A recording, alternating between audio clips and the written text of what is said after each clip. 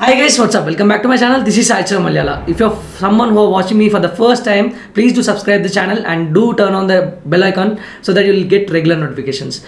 Coming to this video, in this video I'm going to give you the analysis of chemistry 2023 session 1 paper. So how many questions were asked from the topics or chapters. So based on that, I guess you can start your preparation for session 2. I guess most of you already started, but like you had almost like another 1.5 month to 1 month to 1.5 month, right? So to make it more effective, I am giving you this particular analysis, and I guess this is going to be like really helpful. I already made a video related to physics. Please go and watch that video, and if you feel that like this video is going to help you, just click a like button and also do comment what other videos you need from my end. So without taking much time, let's get into the video. Okay, so according to the analysis of 2023 session 1 paper, like from general organic chemistry, so this is one of the important thing. So it will have two parts, GOC 1 and 2. So you know, in organic chemistry, so like it's a main base for organic chemistry. If you can like understand the topics in this particular thing, you will be easily able to understand whole organic chemistry mechanisms and all that stuff.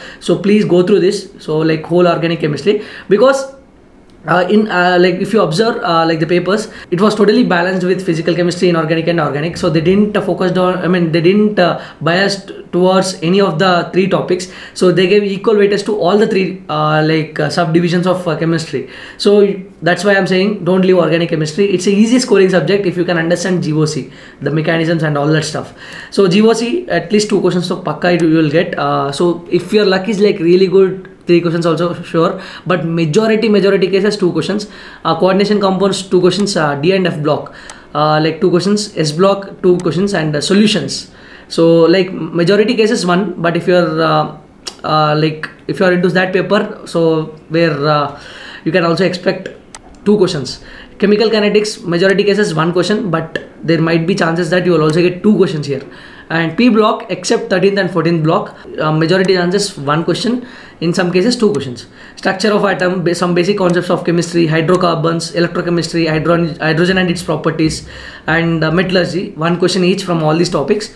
And next thing is aldehydes and ketones, so organic chemistry, biomolecules, ionic equilibrium, amines, chemistry in everyday life, chemical bonding. From all these chapters you can expect 1 question.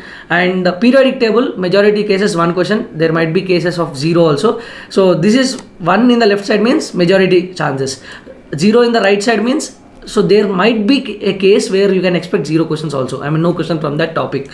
The thermodynamics 1 or 0, chemical equilibrium, redox reactions, environmental chemistry, surface chemistry 1 or 0. Surface chemistry, environmental, biomolecules, these are like simple topics, you can easily cover them. Aldehydes and ketones is like very interesting. I really love organic chemistry, so like I'm a huge fan of organic chemistry. Like I used to solve MS Chauhan during my JEE days. So I like just comment me down which book you are solving now.